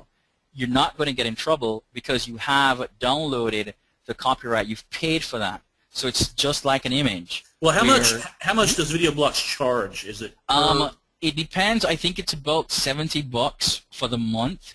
But I'll be honest with you, James, when I just got started on this, here's what I did. I signed up for the free service and for 7 days, and I downloaded like about 500 video clips when I was testing it just to make sure. So I literally had videos that were on specific books and titles that that lasted me for a couple of months while I was going through my testing phase. So it's really simple. It's absolutely free for 7 days. After that, then it just boils down to an ROI issue. If you're going to spend like the $70 for it each month, then what you want to basically go ahead and do is that make sure that you're making use of it. Even if I did it for a month, which we basically do now because we're just signed up, but we're downloading tons and tons of videos every day. So it's not as if that we're not taking advantage of the service. And it's going to be, I mean, literally, as you mentioned before, it's the future of ebook publishing. So, and I hope people get this. I mean, Video Blocks is just a very, very simple way of getting video that you can then do voiceover, just describing what it is, or I would imagine, and correct me if I'm wrong, can you do a music? Oh yeah, they've got it's both video and audio. So you also get audio. So remember what we said, an enhanced book is both it's a video and audio enhancement. And you could even take those video clips and just put captions on them. You don't have to actually speak. You can just do captions over by captions I mean text. Yeah, you can also do over the slides. Easily. We did that. We started out with that initially. So, I mean, it's not a very, very difficult process at all. Okay, great. And congratulations on everyone who's just gotten in. Let me know in the chat here. I'm going to go through the questions, as many as I can get to. Chris wants to know, can we use books with different pen names with your service, Colin? with the distribution. Oh, sure, yeah. How many pen names can we have?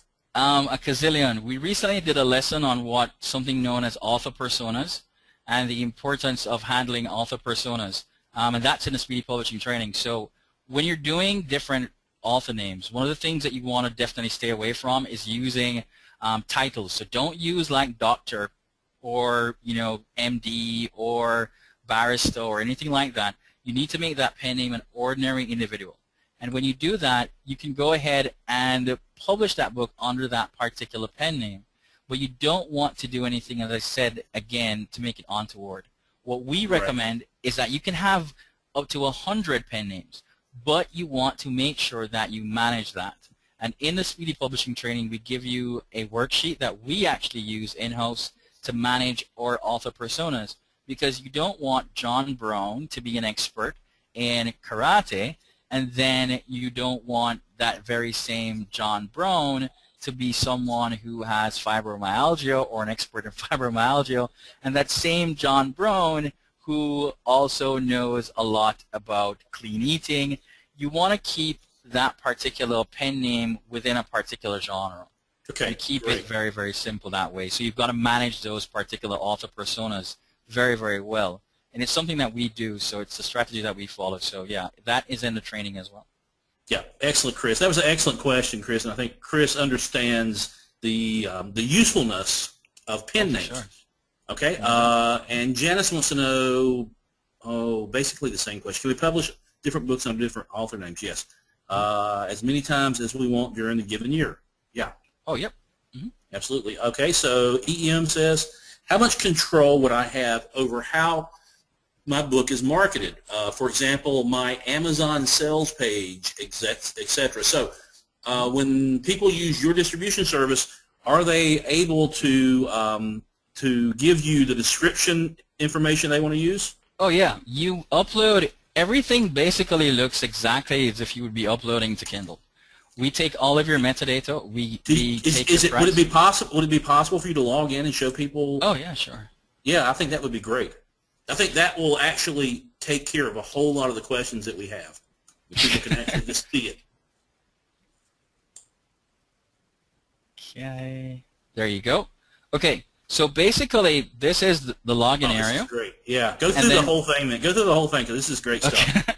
Okay. So it's pretty simple. So once you're logged in here, this is typically your dashboard. You have the option of doing digital and physical submission.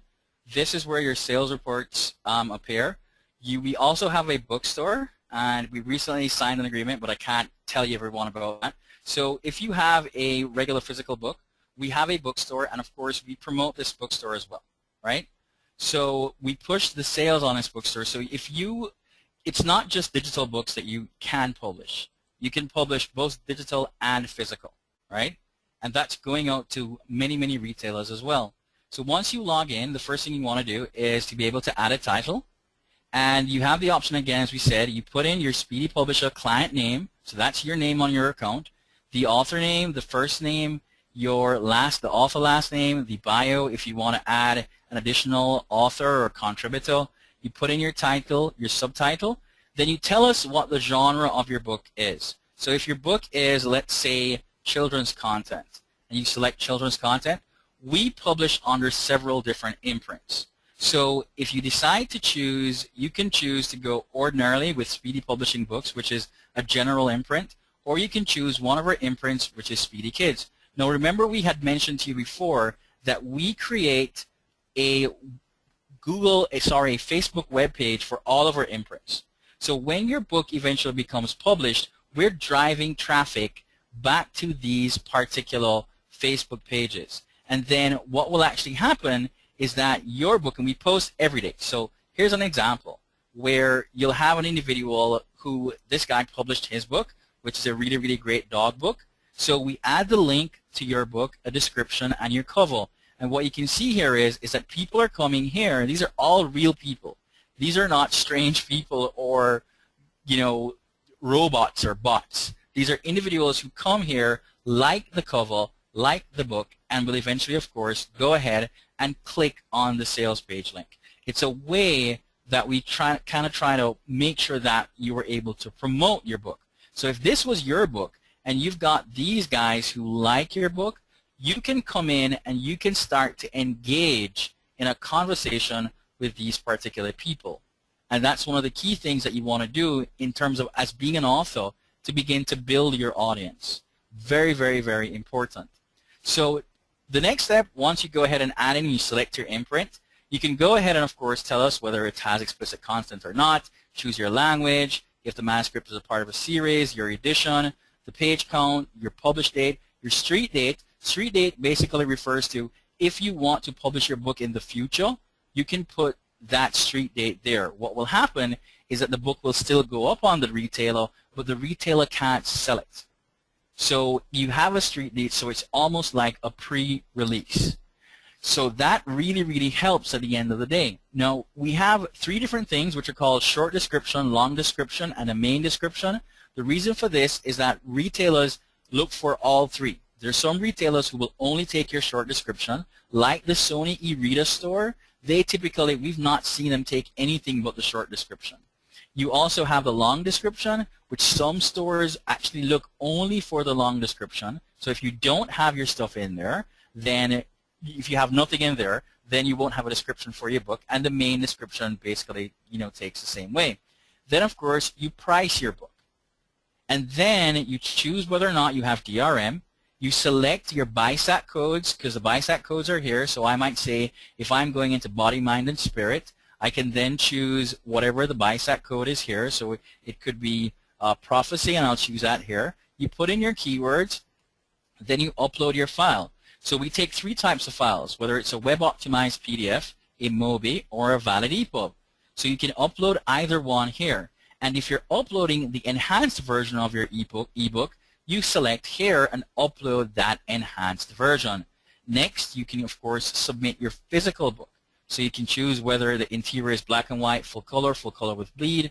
You select the paper type. We currently don't have cream. We only have white right now. And of course, you can choose your trim size. We have a range of trim sizes. And then you upload your particular book. And you can also now upload your audio manuscript. So you can upload your audio book here as well. You give us the length of your audio book and, of course, the bit rate. And then you upload your cover art, and your audio book cover art. You can add what are known as supporting images. Companies like Apple, the Apple iBookstore, will take that supporting image and they'll put it in your description. So unlike with Amazon that doesn't like to do that, or you don't have the option of doing that, Apple will take that particular kind of screenshot and place it in your description. If you have any social media links, you can go ahead and do that. So you've got your author, your Twitter page, Google page, author website. Then you have, of course, you can put in an excerpt of your manuscript, any reviews that you have, the source of your review, any awards, and then you choose whether you want physical, digital, and audio distribution, and you can choose either one that you desire. And then that pretty much, once you submit that, that goes over to us. We make sure that your files are okay, send you back your information with your ISBN, and then push that content out to Ingram, which is our distribution partner. Now, once you get your book approved, you can go ahead and then choose your digital submission. So in this case here, let's take, for this instance, I can now choose if I want to submit to all of these retailers here, or I want to say, don't submit me to Amazon, don't submit me to Apple, don't submit me to Baker & Taylor, or don't submit me to Bookish or Book Manager, or any one of these. You have the option of choosing which one of these platforms you don't want to be submitted to. You can also choose to select to an individual territory. So you can say, don't submit me to Afghanistan, right? Or you can choose to say, only submit me to Afghanistan. And it's the same thing with physical submission. You can choose, I can choose this book, and I can choose, say, okay, so if I'm publishing on CreateSpace, I don't want my book to go to Amazon, and I don't want my book to go to Amazon UK, right? You can choose to make that decision on your own, and you can go ahead and decide to remove either one and choose exactly those different distribution channels.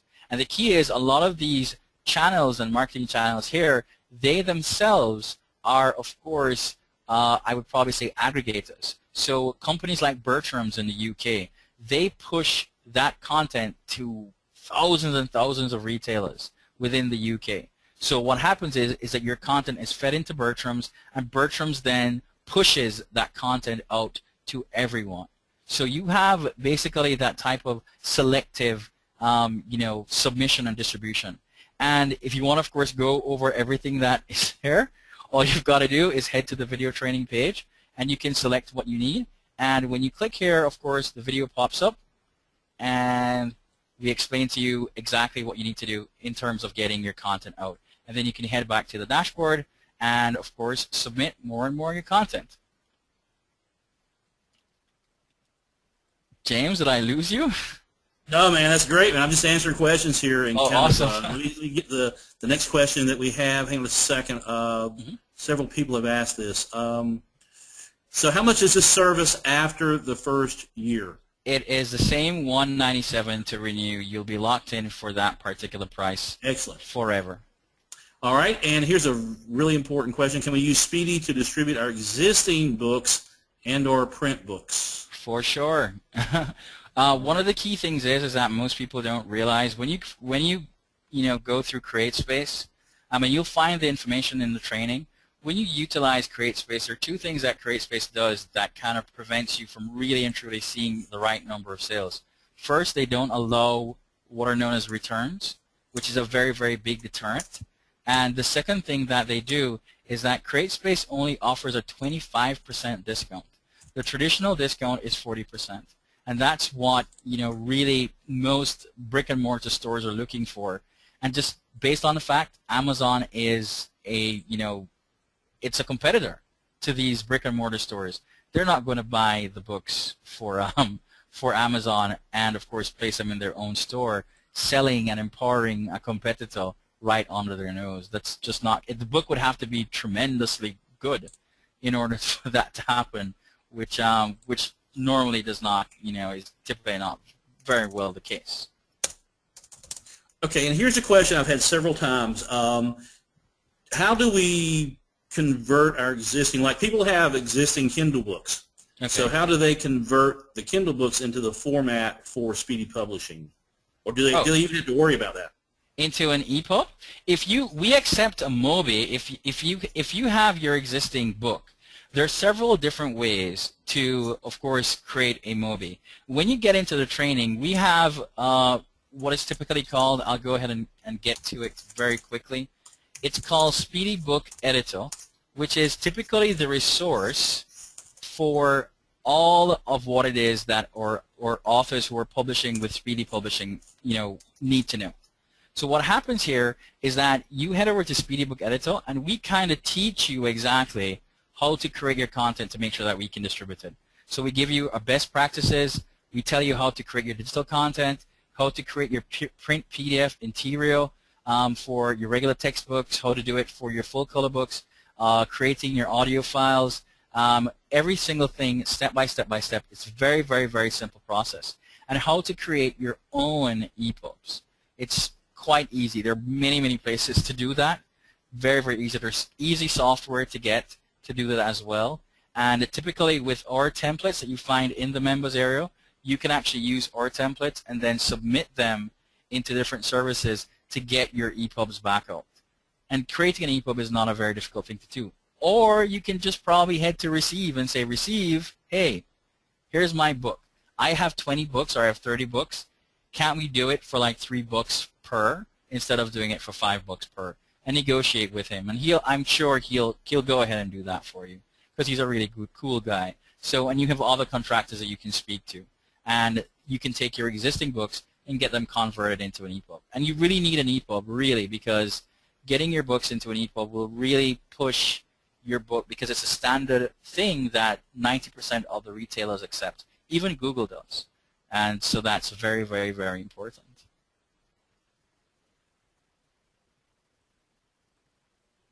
All right, and I'm just going to read you the answer I just sent to Liz because Liz was asking about various offers that you've made for your training over the last year or so since we've been doing these training sessions.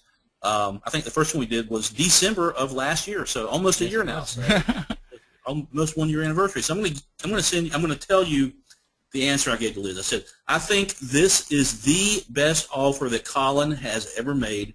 I did not even know until yesterday that he was going to give people the training as well, which is true. Yesterday or the day before, I've been traveling, so I kind of get my days confused. But I didn't know until a couple of days ago that this offer was going to include all the training, which which Colin has offered in the past for $497. The reason is, James, is that, again, and you know what I say, there can't be a scarcity mentality. And one of the things that many people don't know is that we sign contracts with companies on I'd probably say on a monthly basis or sometimes on a weekly basis. And one of those companies is Adobe.com. And we signed an agreement with Adobe.com to get 40% knocked off of access to Creative Cloud. We're also in the process of getting something done in terms of what is known as a service known as one-over translation. We tried to do something with Duolingo. That was just not moving at the pace that I wanted it to be moving at. So we are working with other individuals. There are other companies that we work with, and we try to find those particular, kind of associations. And one of the things that allow us to do this is the strength of numbers. We're 1,000 plus strong.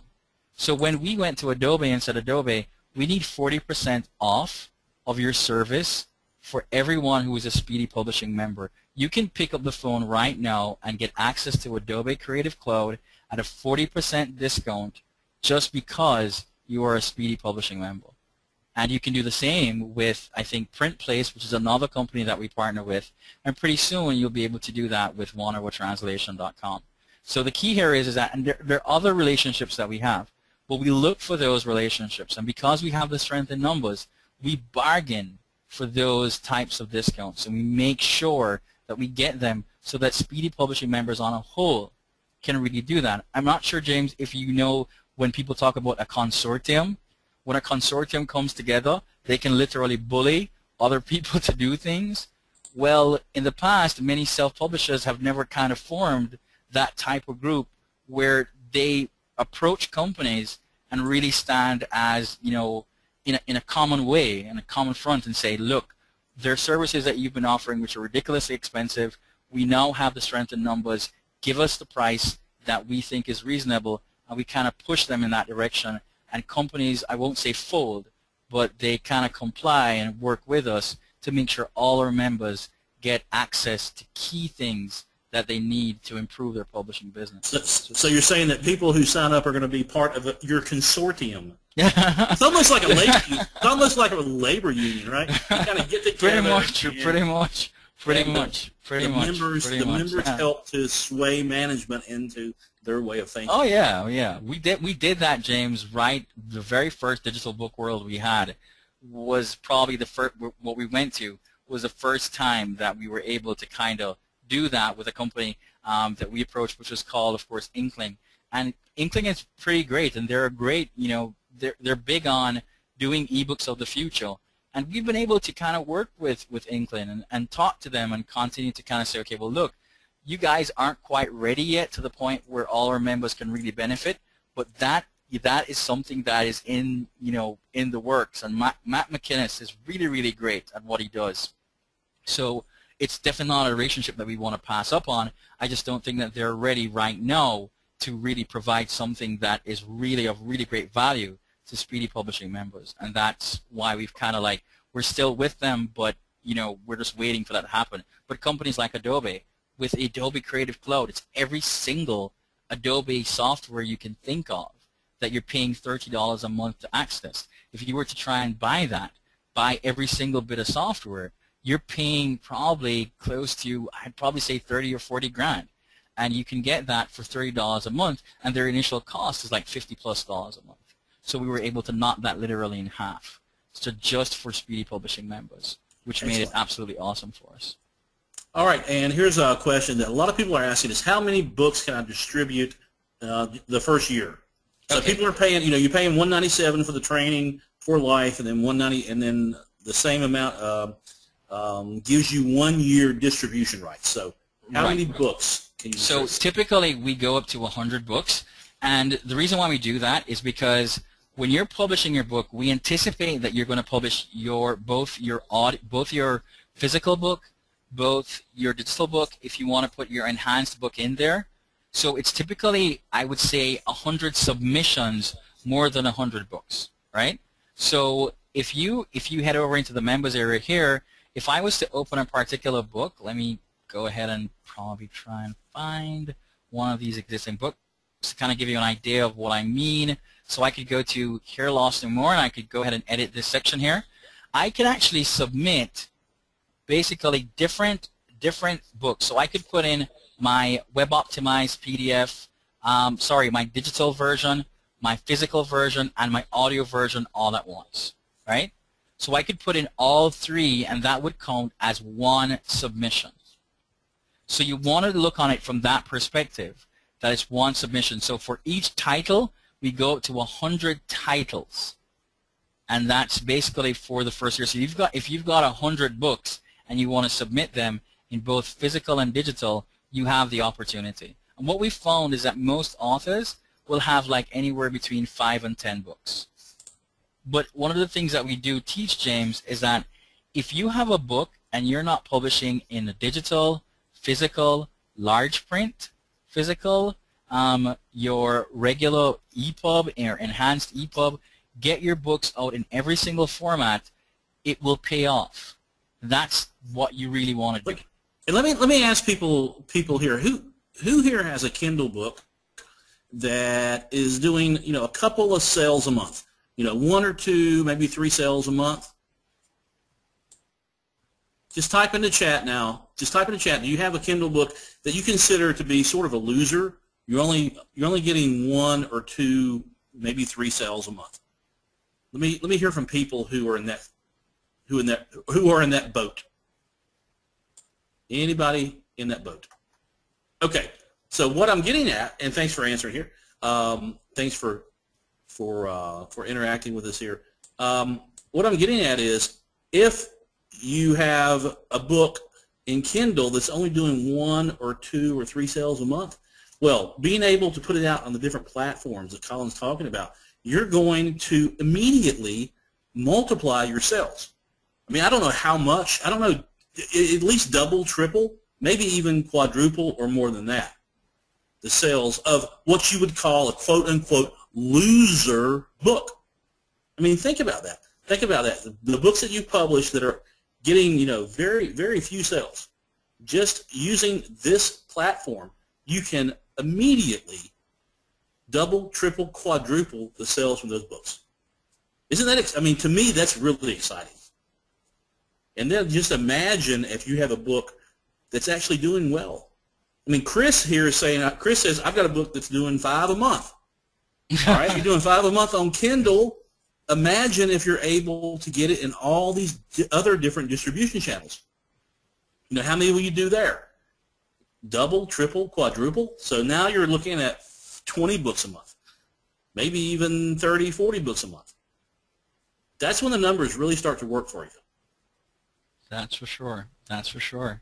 All right, so we have just a couple left in the, if you want to get the special bonus that Colin's offering. I think, let me check here. Let me see if I can figure out how to work this thing.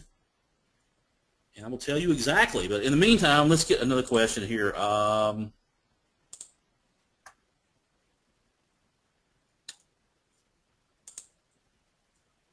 Sorry, hang on a second. I'm trying to figure out how to sort this thing. There's so many questions and comments coming in. Oh, this is a really good question. I'm so glad Bruce asked this question. Can I publish white papers, extended articles, business reports, or public domain? Definitely. Definitely you can. When it comes on to public domain, I mean, I personally am not a typical fan of public domain content. I think it doesn't create any value for you at the end of the day. So the time and effort that you actually place in it is short-lived. The asset doesn't belong to you, so there's no real value attached to it apart from just the format you put in there. So I'll say that primarily that I'm not a fan of that.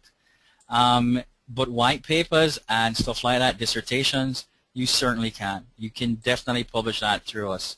That is for sure. The only thing that we don't do yet is hardcover.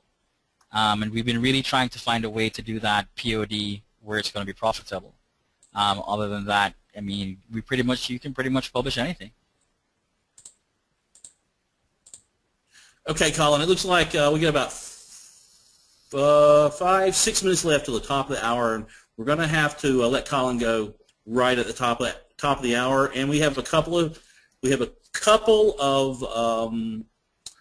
the bonuses available still. Three of the bonuses available for the special session. So let's get a few more questions in here before we have to leave. Just a second here. Sorry, I'm trying to do like 3 different things at once here. That's cool, man. Multitasking. Yes, I've always. Okay, I am new to book writing. Is there a way to take advantage of these techniques if I do not have any books at this time? Wow. That's why Colin threw in, the training material here. I mean, that's going to show you how to do books if you've never done them before. I'm sorry, Colin, I had to jump in there, but you go ahead and elaborate on that. No, you're absolutely right. You are right on the money. You are right on the money, man. That is basically what it is.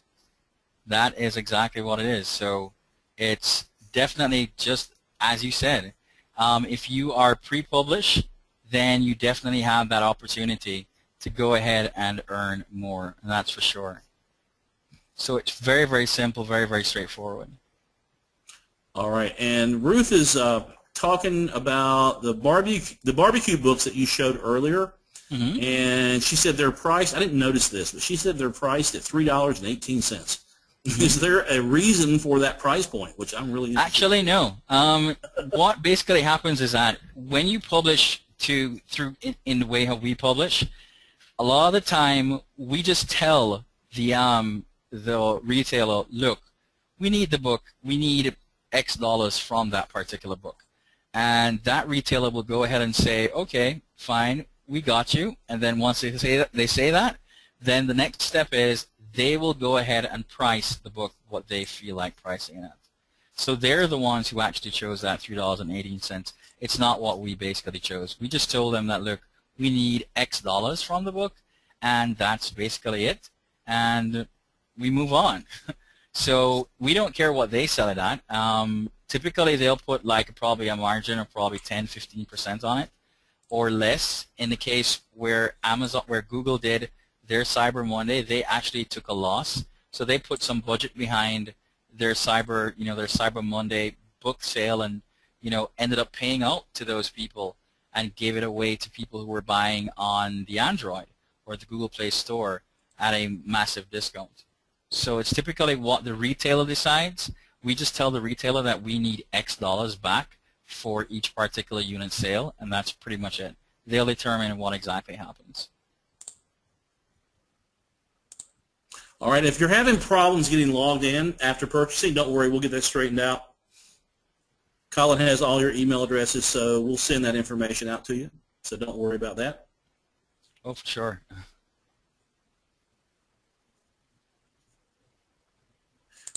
Judy wants to know, do we still retain rights to our books? Yes, you do. We don't take any rights. No exclusive contracts, nothing like that. And so no exclusive means they can publish to someone else if they want to. They can do still that. Self-publish if they want to. Yes, they can. All they got to do, if they want to, and I mean, if you want to withdraw your title, it's as simple as just heading over to our dedicated help desk and just letting us know. And if you, yeah, it's pretty easy. You just hit on our help desk here, and then you would, of course, go ahead and submit a ticket. And then, of course, you can go ahead and choose Speedy Publishing Co., and then you can just select withdraw a title, and then you can go ahead and go through the process. And it's very, very simple.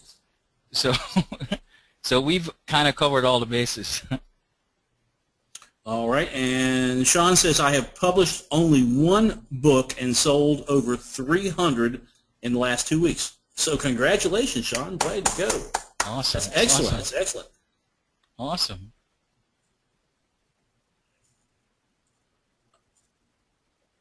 Are there any other costs involved? Typically, no. I mean, apart from what you're basically doing in terms of your content acquisition and your design, if you're publishing now, you would already have incurred those costs. So apart from what you're paying now, there are no costs. Typically, the cost of an ISBN is $125, and you're getting a couple of those free per title. So you would want to basically use those up as well. Because we're really partnering with as many, self-publishers as we possibly can.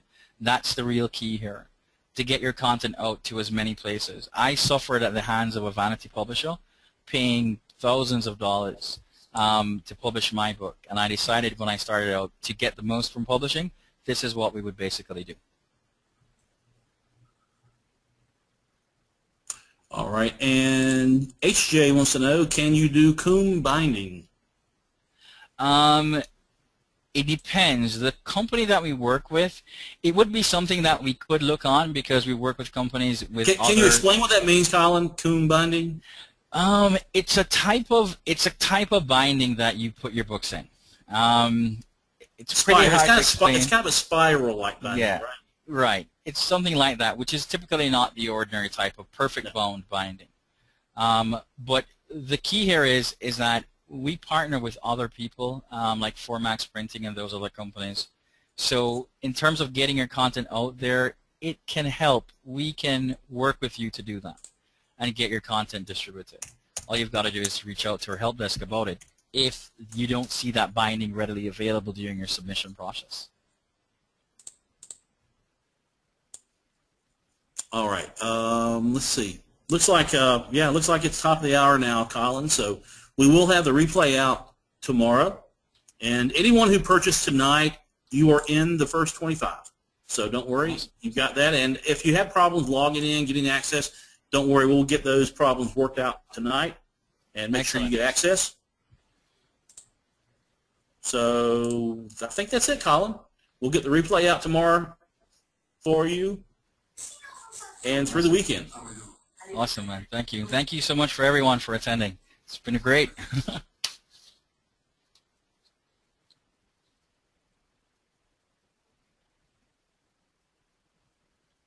Yeah, great webinar. Sorry about that. I had my my TV was on mute, and all of a sudden the mute, I guess it wore off, and so my TV was on, and then we had this this background noise. So anyway, that was a great webinar, Colin. Thanks a lot, man. No problem, man. Thank you. And, I'll be talking to everyone later. And once again, if you haven't purchased it, we've got a couple more of the bonuses available. So go ahead and grab it now. And that includes lifetime access to Colin's Speedy Publishing training with everything, all the videos, all the techniques that Colin has done in the last almost year. I think Colin started this back in December of last year. So you get access to everything, and it also includes 1 year of speedy distribution, which allows you to get into how many different 38,000. 38,000 different distribution channels. Wow. Sure. Awesome. So if you've got Kindle books out there now that are selling, you're selling 1 or 2 or 3 a month, getting into this new distribution method will definitely increase your sales. Awesome. All right. Thanks, everyone, and have a great rest of the week and weekend. Okay, everybody. Okay. Bye. Goodbye.